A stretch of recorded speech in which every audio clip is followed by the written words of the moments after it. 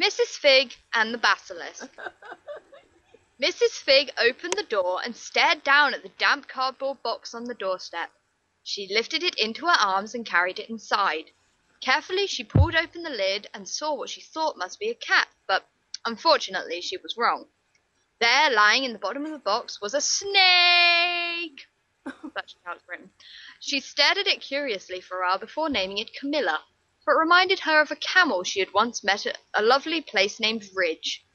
What? It turned around to face her, and she thought it was lovely. For a week she cared for it and raised it, and told it she loved it, and would never give it away. One day it slithered out of its tube, and she was about to kiss it on the head, but next thing she knew was nothing. It had grown eyes. She was dead, dancing naked with Dumbledore, just as she had always dreamed.